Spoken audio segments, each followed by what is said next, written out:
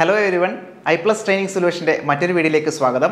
ഇന്ന് നമ്മൾ പതിവുപോലെ 5 ക്വസ്റ്റ്യൻസ് ഡിസ്കസ് ചെയ്യാനാണ് വന്നത്. ഓക്കേ. അപ്പോൾ ഇന്ന് നമ്മൾ പ്രീവിയസ് കഴിഞ്ഞ പ്ലംബറുമായി ബന്ധപ്പെട്ട് PSC ചോദിച്ചിട്ടുള്ളതും ചോദിക്കാൻ സാധ്യതയുമായിട്ടുള്ള 5 ചോദ്യങ്ങളാണ് നമ്മൾ ഇന്ന് ഡിസ്കസ് ചെയ്യുന്നത്. ക്വസ്റ്റ്യനിലേക്ക് പോവാം.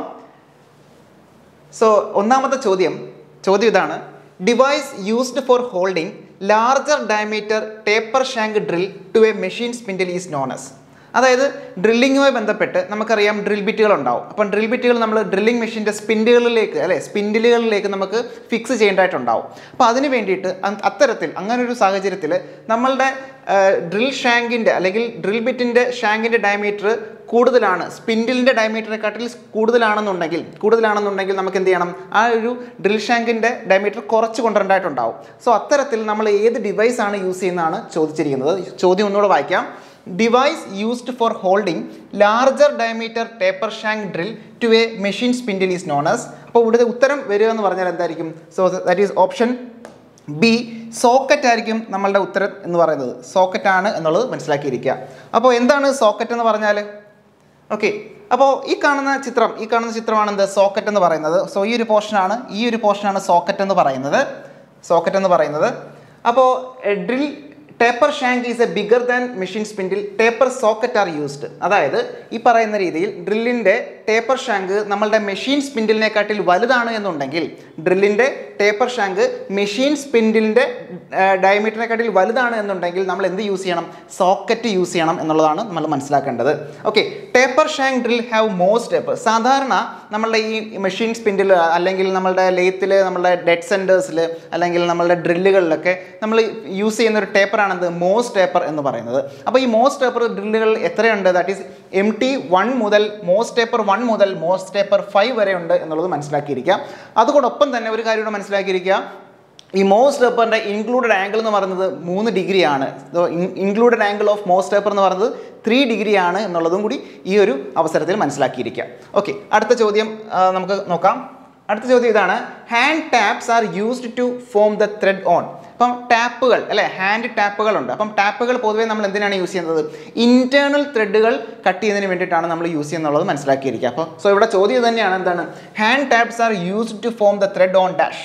അപ്പം അവിടെ ഇൻറ്റേർണൽ ത്രെഡ് ഉണ്ട്, option B external thread, option C convex surface, option D concave surfaces. അപ്പോൾ ഇവിടെ ഉത്തരമായി വരുന്നത് എന്തായിരിക്കും? ഇൻറ്റേർണൽ ത്രെഡുകൾ കട്ട് ചെയ്യാൻ വേണ്ടിയിട്ടാണ് എന്ത് ടാപ്പ് യൂസ് ചെയ്യുന്നത്. സോ ഓപ്ഷൻ എ ആണ് എന്ത് ഇവിടുത്തെ ഉത്തരം. ഓപ്ഷൻ എ ആണ് ഉത്തരം. അപ്പോൾ എന്താണ് ടാപ്പ് എന്നുള്ളത് നമുക്ക് ജസ്റ്റ് ഒന്ന് നോക്കാം. അപ്പം basically hand taps are used for internal threading of components അല്ലേ. അപ്പോൾ ഹാൻഡ് ടാപ്സ് പൊതുവെ എന്തിനാണ് യൂസ് ചെയ്യുന്നത്? ഇൻറ്റേർണൽ ത്രെഡ് കമ്പോണൻറ്റുകളിൽ ഇൻറ്റേർണൽ ത്രെഡുകൾ കട്ട് ചെയ്യാൻ വേണ്ടിയിട്ടാണ് ഹാൻഡ് ടാപ്സുകൾ യൂസ് ചെയ്യുന്നത് മനസ്സിലാക്കിയിരിക്കുക. അതോടൊപ്പം തന്നെ ഈ ഹാൻഡ് ടാപ്സുകൾ എന്ത് മെറ്റീരിയൽ കൊണ്ടാണ് മാനുഫാക്ചർ ചെയ്തിരിക്കുന്നത്? So hand taps are made of എന്താണ്? Carbon steel, high speed steel or hardened and ground steel. അപ്പം ഹൈ സ്പീഡ് HSS യൂസ് ചെയ്യാറുണ്ട്. അതോടൊപ്പം തന്നെ high carbon HCS, high carbon Steels use ചെയ്യാറുണ്ട്. Hardened and ground type Steels നമ്മൾ പൊതുവേ use ചെയ്യാറുണ്ട്. അതോടൊപ്പം തന്നെ ഓർത്തിരിക്കേണ്ടത് മെയിനായിട്ട് 3 തരത്തിലുള്ള ടാപ്പുകളാണുള്ളത്. ഓക്കെ, 3 തരത്തിലുള്ള ടാപ്പുകളാണ് നമ്മൾ ടാപ്പിംഗ് ഓപ്പറേഷന് യൂസ് ചെയ്യാറ്. അത് ഏതൊക്കെയാണെന്ന് ചോദിച്ചു കഴിഞ്ഞാൽ ആദ്യം നമ്മൾ യൂസ് ചെയ്യുന്ന ടാപ്പാണ് ഫസ്റ്റ് ടാപ്പ്, അല്ലെങ്കിൽ അതിന് മറ്റൊരു പേരാണ് ടേപ്പർ ടാപ്പ് എന്ന് പറയുന്നത്. രണ്ടാമത് യൂസ് ചെയ്യുന്നത് സെക്കൻഡ് ടാപ്പ് അല്ലെങ്കിൽ ഇൻ്റർമീഡിയറ്റ് ടാപ്പ്. മൂന്നാമതായിട്ട് യൂസ് ചെയ്യുന്നത് പ്ലഗ് അല്ലെങ്കിൽ ബോട്ടമിംഗ് ടാപ്പ്. അപ്പോൾ ഈ ഒരു 3 ടാപ്പുകൾ എങ്ങനെയാണ് വ്യത്യാസം എന്ന് പറഞ്ഞാൽ അതിൻ്റെ ഒരു ലീഡിങ് എഡ്ജിലുണ്ടാവുന്ന ആംഗിളിൻ്റെ വ്യത്യാസമാണ്. സോ ലീഡിങ് ടേപ്പറിൻ്റെ ആംഗിളിൻ്റെ വ്യത്യാസത്തിലാണ് അത് 3ഉം തിരിച്ചിരിക്കുന്നത്. അപ്പോൾ ഒന്നാമതായിട്ട് നോക്കുന്നത് എന്താണ്? ദാറ്റ് ഈസ് ഫസ്റ്റ് ടാപ്പ് അല്ലേ. ഫസ്റ്റ് ടാപ്പ് അല്ലെങ്കിൽ ടേപ്പർ ടാപ്പ് എന്ന് പറയുമ്പോൾ അവിടുത്തെ ആംഗിൾ എത്രയാണ്? ഇൻക്ലൂഡഡ് ആംഗിൾ എത്രയാണ്? അവിടെ ഇൻക്ലൂഡഡ് ആംഗിൾ വരുന്നത് 4 ഡിഗ്രി ആണെന്നുള്ളത് മനസ്സിലാക്കിയിരിക്കുക. എത്രയാണ്? 4 ഡിഗ്രി. അപ്പം ചോദ്യങ്ങൾ വരാറുണ്ട്. അതായത് ഫസ്റ്റ് ടാപ്പിൻ്റെ ഇൻക്ലൂഡഡ് ആംഗിൾ എത്രയാണ്, അല്ലെങ്കിൽ ലീഡിങ് ടേപ്പർ ആംഗിൾ എത്രയാണെന്ന് ചോദിച്ചു കഴിഞ്ഞാൽ 4 ഡിഗ്രി ആണെന്നുള്ളത് ഓർത്തിരിക്കുക. രണ്ടാമതായിട്ട് എന്താ? ദാറ്റ് ഈസ് ഇൻ്റർമീഡിയറ്റ് അല്ലേ. രണ്ടിനും ഇടയിലുള്ളത് ഇൻ്റർമീഡിയറ്റ് ടാപ്പിൻ്റെ ആ ഒരു ലീഡിങ് ടേപ്പർ ആംഗിൾ എന്ന് പറയുന്നത് 10 ഡിഗ്രി ആണെന്നുള്ളത് മനസ്സിലാക്കിയിരിക്കുക. മൂന്നാമതായിട്ട് വരുന്നത് എന്താണ്? ദാറ്റ് ഈസ് പ്ലഗ് ടാപ്പ് അല്ലെങ്കിൽ ബോട്ടമിംഗ് ടാപ്പ്. അതിൻ്റെ ഇൻക്ലൂഡഡ് ആംഗിൾ എന്ന് പറയുന്നത് 20 ഡിഗ്രിയാണ്. ഇപ്പോൾ നിങ്ങൾക്കൊരു കയ്യിലൊരു ടാപ്പ് കിട്ടിക്കഴിഞ്ഞാൽ എങ്ങനെ അത് ഐഡൻറ്റിഫൈ ചെയ്യുന്നു ചോദിച്ചു കഴിഞ്ഞാൽ, ഫസ്റ്റ് ടാപ്പ് ആകുമ്പോൾ അവിടെ ഒറ്റ റിങ് മാത്രമേ ഉണ്ടാവുള്ളൂ. സോ ഇവിടെ ഒരു ഒറ്റ റിങ്ങേ ഉള്ളൂ. സെക്കൻഡ് ടാപ്പ് ആകുമ്പോൾ ഇവിടെ 2 റിങ് ഉണ്ടാവും. മൂന്നാമത് ബോട്ടമിംഗ് ടാപ്പ് ആകുമ്പോൾ എത്രയാണ്? 3 റിങ്ങുകൾ ഉണ്ടാവും. സോ ഇങ്ങനെ നിങ്ങൾക്ക് എന്താ ആ ഒരു പർട്ടിക്കുലർ ടാപ്പിനെ നിങ്ങൾക്ക് ഐഡൻറ്റിഫൈ ചെയ്യാൻ സാധിക്കും. ഓക്കെ, അപ്പോൾ ഈ ഒരു ചോദ്യം ക്ലിയർ ആയെന്ന് വിചാരിക്കുന്നു. ഇമ്പോർട്ടൻ്റ് ആണ്, ഓർത്തിരിക്കുക. സോ അടുത്ത ചോദ്യത്തിലേക്ക് പോകാം. സോ അടുത്ത ചോദ്യം ഇതാണ്, the objective of caulking in riveted joint is to make the joints. അപ്പോൾ കോൾക്കിങ്ങും ഫുള്ളറിങ്ങും എന്ന് പറയുന്ന രണ്ട് പ്രോസസ്സുകൾ പൊതുവേ പറയാറുണ്ട്. അത് ലീക്ക് പ്രൂഫിന് വേണ്ടിയിട്ടാണ് നമ്മൾ സാധാരണ യൂസ് ചെയ്യാറ്. ഓക്കെ, അപ്പോൾ ഇവിടെ objective of caulking is in A riveted joint is to make the joint എന്താണ്? ഓപ്ഷനിലേക്ക് പോവാം. ഓപ്ഷൻ എന്ന് പറയുന്നത് എന്താണ്? Free from, that is free from corrosion. Free from corrosion എന്നാണ് ഓപ്ഷൻ എ. ഓപ്ഷൻ ബി എന്ന് പറയുന്നത് എന്താണ്? That is stronger in tension. Option C എന്ന് പറയുന്നത് ലീക്ക് പ്രൂഫ്. ഓപ്ഷൻ ഡി എന്ന് പറയുന്നത് ഫ്രീ ഫ്രം സ്ട്രെസ്സസ്. അപ്പോൾ ഇവിടുത്തെ ചോദ്യം കോൾക്കിംഗ് അല്ലേ? അപ്പോൾ ഈ പറഞ്ഞ റിവറ്റുമായി ബന്ധപ്പെട്ട് കോൾക്കിംഗ് ഓപ്പറേഷനിൽ നമ്മൾ എന്തിനാണ് യൂസ് ചെയ്യുന്നത്? നമ്മളുടെ ലീക്ക് പ്രൂഫ് ആക്കാൻ വേണ്ടി, നമ്മുടെ ജോയിന്റ് ലീക്ക് പ്രൂഫ് ആക്കാൻ വേണ്ടിയിട്ടാണ് നമ്മൾ പൊതുവെ യൂസ് ചെയ്യാറ്. അപ്പോൾ അതുകൊണ്ട് നമ്മുടെ ഓപ്ഷൻ സി ആണ് നമ്മളുടെ ഉത്തരം എന്നുള്ളത് മനസ്സിലാക്കിയിരിക്കുക. അപ്പോൾ എന്താണ് ഈ കോൾക്കിംഗ് എന്ന് പറയുന്ന ഓപ്പറേഷൻ? നമ്മൾ പൊതുവേ കോൾക്കിംഗ് ടൂൾ വെച്ചിട്ട് നമ്മളെ റിവറ്റിൻ്റെ ആ ഹെഡിൻ്റെ സൈഡുകളൊക്കെ അല്ലെങ്കിൽ നമ്മളെ ജോയിൻറ്റുകളുടെ സൈഡുകളൊക്കെ എന്താണ് ഒന്ന് ചേർത്ത് വെച്ച് ലീക്ക് പ്രൂഫ് ആക്കുന്നതിനാണ് നമ്മൾ എന്ത് പറയുന്നത്? ഈ പറഞ്ഞ കോൾക്കിംഗ് എന്ന് പറയുന്നത്. So caulking is an operation of closing down the edges of the plate and head of the rivet to form A metal to metal joint. അപ്പോൾ മെറ്റൽ ടു മെറ്റൽ ജോയിൻറ്റ് വരുന്നിടത്ത് ഈ പറയുന്ന ഹെഡുകൾ ഉണ്ടാവുമല്ലോ, ഈ പറഞ്ഞ റിവറ്റിൻ്റെ ഹെഡ് അല്ലെങ്കിൽ മെറ്റൽ ജോയിൻറ്റിൻ്റെ ആ ഒരു പർട്ടിക്കുലർ പോയിന്റ്, അവിടെയൊക്കെ നമ്മൾ എന്ത് ചെയ്യാണ്? ജസ്റ്റ് ക്ലോസ് ഡൗൺ ചെയ്യുന്നതിനെയാണ് നമ്മൾ എന്ത് പറയുന്നത്? ദാറ്റ് ഈസ് കോൾക്കിംഗ് എന്ന് പറയുന്നത്, കോൾക്കിംഗ് ടൂൾ യൂസ് ചെയ്തുകൊണ്ട്. ഓക്കെ, ഇത് ക്ലിയർ ആയെന്ന് വിചാരിക്കുന്നു. അപ്പോൾ ലീക്ക് പ്രൂഫിന് വേണ്ടിയിട്ടാണ് പൊതുവേ നമ്മൾ എന്ത് ചെയ്യുക? Caulking use ചെയ്യാറെന്നുള്ളത് മനസ്സിലാക്കിയിരിക്കുക. സോ നാലാമത്തെ ചോദ്യത്തിലേക്ക് പോവാം. ചോദ്യം ഇതാണ്, which of the following from the 5S technique means to separate out all unnecessary things and eliminate them. അപ്പോൾ 5S എന്ന് പറയുന്ന ഒരു കോൺസെപ്റ്റിലേക്കാണ് ഇവിടെ ഈ ഒരു ചോദ്യം വരുന്നത്. 5S എന്ന് പറയുന്ന കോൺസെപ്റ്റ് അണ്ടറിൽ വരുന്നൊരു ചോദ്യമാണ്. അപ്പോൾ പൊതുവേ നമ്മൾ ഈ പറഞ്ഞ 5S കോൺസെപ്റ്റ് എവിടെയാണ് യൂസ് ചെയ്യുന്നത്? നമ്മളുടെ വർക്കിംഗ് എൻവയോൺമെൻറ്റിൽ നമ്മളുടെ വർക്കിംഗ് അല്ലെങ്കിൽ പ്രൊസീജിയറൊക്കെ ഒന്ന് ഓർഗനൈസ് ചെയ്യാൻ വേണ്ടിയിട്ട് അതിൻ്റെ ഫലമായിട്ട് നമുക്ക് എന്ത് ചെയ്യാൻ പറ്റും? പ്രൊഡക്ടിവിറ്റി ഇൻക്രീസ് ചെയ്യാൻ സാധിക്കും അല്ലേ ഒരു കമ്പനിയുടെ. അപ്പോൾ അവിടെയാണ് നമ്മൾ 5S കോൺസെപ്റ്റ് യൂസ് ചെയ്യുന്നത്. അപ്പോൾ ഇവിടെ ചോദിച്ചിരിക്കുന്നത് ഈ 5S എന്ന് പറയുന്നത് 5 ജാപ്പനീസ് ടേമുകളാണ് പൊതുവേ നമ്മൾ സാധാരണ ഈ എസ് കൊണ്ട് ഉദ്ദേശിക്കുന്നത്. എസ് വെച്ച് സ്റ്റാർട്ട് ചെയ്യുന്ന 5 ടേമുകളാണ് എന്നുള്ളത് മനസ്സിലാക്കിയിരിക്കുക. അപ്പോൾ അവിടെ ഈ പറയുന്ന രീതിയിൽ to separate out all unnecessary things അല്ലേ, സെപ്പറേറ്റ് ചെയ്യുക, സോർട്ട് ചെയ്യുക. സെപ്പറേറ്റ് ചെയ്യുന്നതിന് വേണ്ടിയിട്ട് ഏത് എസ് എന്നാണ് ഇത് ഉദ്ദേശിക്കുന്നത്, അത് ഏത് വേർഡാണ് ഉദ്ദേശിക്കുന്നത് എന്നുള്ള ചോദ്യം. ഓപ്ഷനിലേക്ക് പോവാം.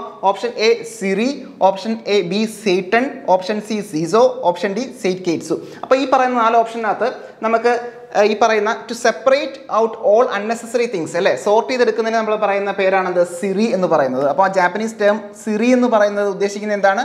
ഈ പറയുന്ന സോർട്ട് ചെയ്യുക എന്നുള്ളതാണ്. അപ്പോൾ എന്താണ് ഈ 5Sനകത്ത് വരുന്ന 5 എസ്സുകൾ എന്ന് നോക്കാം ബേസിക്കലി. അപ്പോൾ 5 എസ്സുകളാണ് ഈ 5S എന്ന് ഉദ്ദേശിക്കുന്നത്. എസ് എന്ന് പറഞ്ഞാൽ എസ് വെച്ച് സ്റ്റാർട്ട് ചെയ്യുന്ന 5 വേർഡുകളാണ്.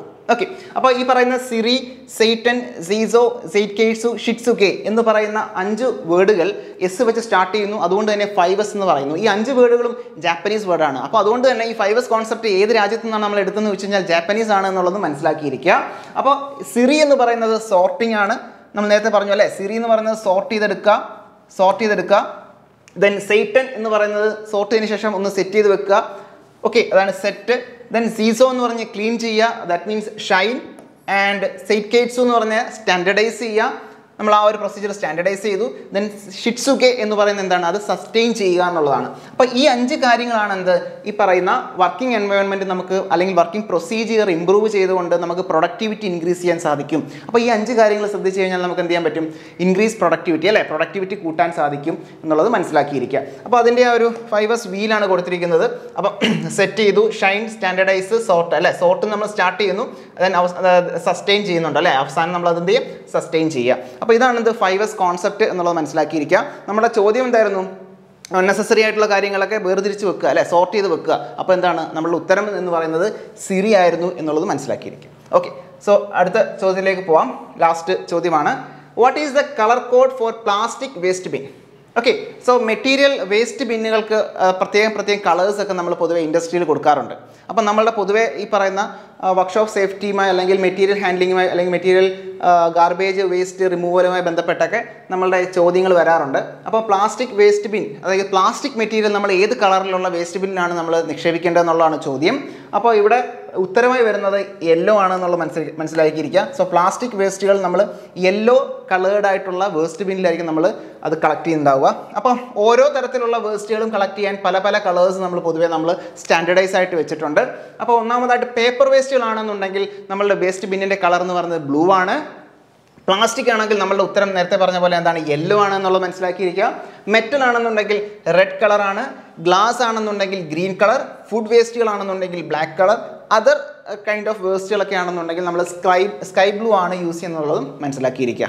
അപ്പോൾ ഇത്രയും ഈ 5 ചോദ്യങ്ങളും നിങ്ങൾക്ക് ക്ലിയർ ആയെന്ന് വിചാരിക്കുന്നു. ഈ പറയുന്ന 5 ചോദ്യങ്ങളും വളരെയധികം ഇമ്പോർട്ടൻ്റ് ആയിട്ടുള്ള ചോദ്യങ്ങൾ തന്നെയാണ്. അപ്പോൾ ഇനി അടുത്ത 5 ചോദ്യമായിട്ട് മറ്റൊരു വീഡിയോയിൽ കാണാം. എല്ലാവരും നന്നായിട്ട് പഠിക്കുക. അതോടൊപ്പം തന്നെ ജൂനിയർ ഇൻസ്ട്രക്ടർ പ്ലംബറുമായി ബന്ധപ്പെട്ട് നമ്മളുടെ ക്ലാസ്സസ് സ്റ്റാർട്ട് ചെയ്ത് കഴിഞ്ഞു. അപ്പോൾ അതിൻ്റെ ഡീറ്റെയിൽസ് നമ്മുടെ താഴെ ഡിസ്ക്രിപ്ഷനിൽ കൊടുത്തിട്ടുണ്ട്. സോ ആവശ്യമുള്ളവർക്ക് അത് നോക്കാം. Okay, anyway thank you.